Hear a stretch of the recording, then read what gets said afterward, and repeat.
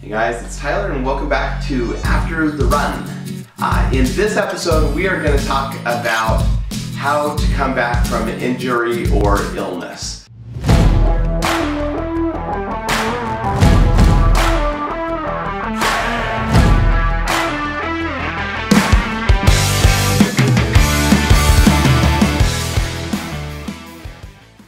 So it's a pretty simple episode, but I'm coming off of both injury and illness. So I've been doing a ton of research lately. If you've seen some of my older videos, you saw a little bit about me coming back from my hamstring injury.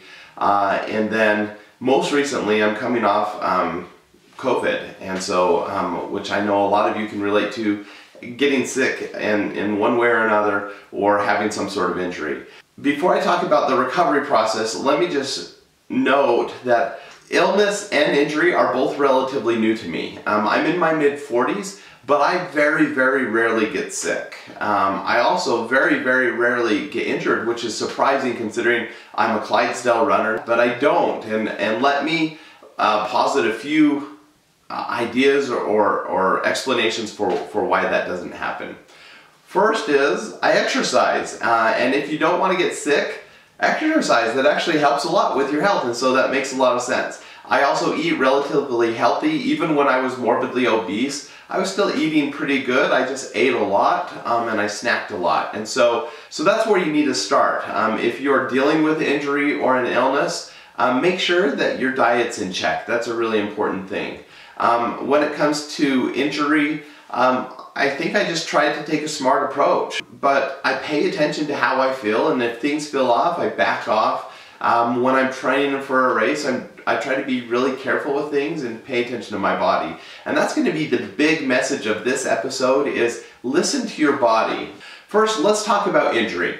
Okay, when you are dealing with an injury, like a hamstring injury, something that you pulled muscle or something, the most important thing that you can do is stop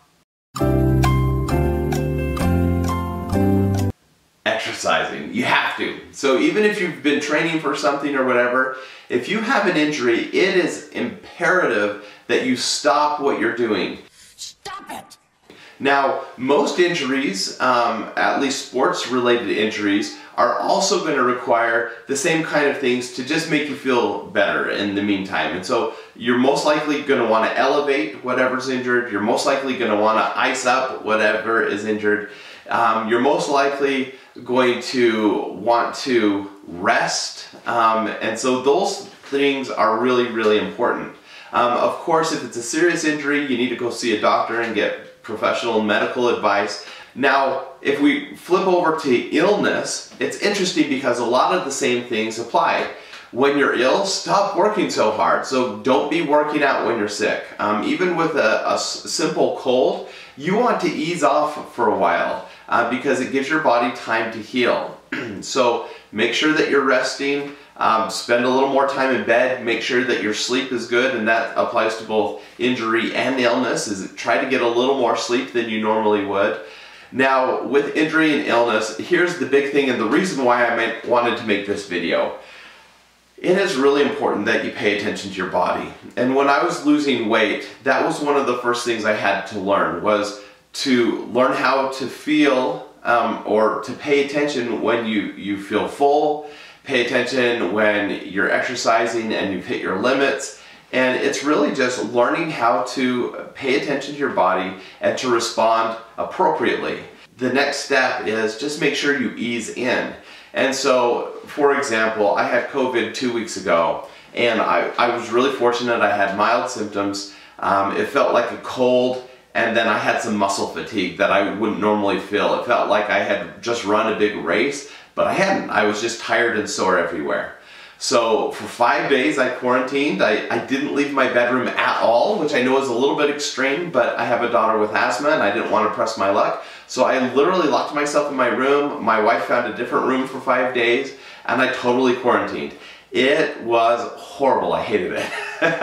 But during that time, obviously I got a lot more rest. I ate really healthy during that time, a lot of liquids of course, and I did my best to just take it easy.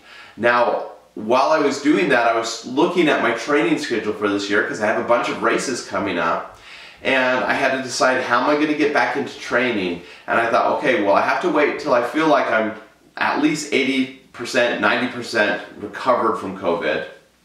And at that point, I want to start easing myself back into my workouts. Now, what I thought that would look like is, you know, on day one, maybe walk a mile. That's a good start because I wasn't really getting out and walking. And then through that first week, walk a little bit more each time, and maybe by the end of the week, walk a mile and then run for a single minute and then walk the mile home. So that was the plan, and that's actually what I did do. So I was in bed for 5 days, and then for the next 5 days, I got back to work just wearing a mask, and I was feeling fine. I still was a little bit tired, but didn't really have any congestion or anything else. So I got back out that second week, and I started going for a walk every evening. I'd walk for a mile or two, and I did that almost every day, and by the end of the week I was running. The week after that, then I started running again, and I started really simple. I only did a 2-mile run for the first several days, and then I just got to so I'm only 2 weeks out, or 3 weeks out, I guess, from the time I got it. And this weekend I did my first big run, and it was too much. I really made a mistake. I'll talk about this a little bit more in the next video. But I ran 11 miles, and I probably should have done half that. And I just really wanted to get back into a routine, but I could even feel it while I was running. I knew that I had done too much, and I just really wanted to hit my goals for the month, and I probably should have just let that go. In the long run, it's better to stay healthy than to hit some small goal for the month or for the week. So I'm trying to ease back in, but get that consistency in, and of course I'll have to be flexible. If I feel like it's too much for me and my body hurts, I can dial that back. I can take a few extra days off. So if you're dealing with a sickness or if you're dealing with an injury, please, when you come back, pay attention to your body, start easy, just ease into things, and then you can start to reset your goals and challenge yourself, but give yourself some time to heal. I'm so grateful I did that with my hamstring injury because I don't have any lingering discomfort there, and with coming back from COVID, I'm feeling really good right now, so I'm excited for this next week to get back into things.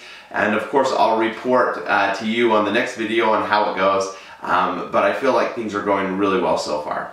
So that's my advice for you on illness and injury. Hopefully it was helpful. If you have any questions or concerns, please put those in the comment section. I'd love to hear them. I might not be able to answer them, but if you give me questions, I love to do the research, and so I can look it up and put that on the blog post over on the website aftertherun.com. As always, you know, I'm trying to grow this channel, and so if this is valuable and helpful for you, please subscribe and put on those notifications. Right now I've been trying to do a video every week, and I haven't had the perfect consistency of launching it on Monday every week, but the podcast has gone out on Monday every week. The blog has gone out on Monday every week. Just the video takes a little bit of editing. So I'm working towards that, so expect to see these videos coming out on Mondays. But please subscribe. It really helps and to support the channel. Alright, thanks. Have a great week. Bye.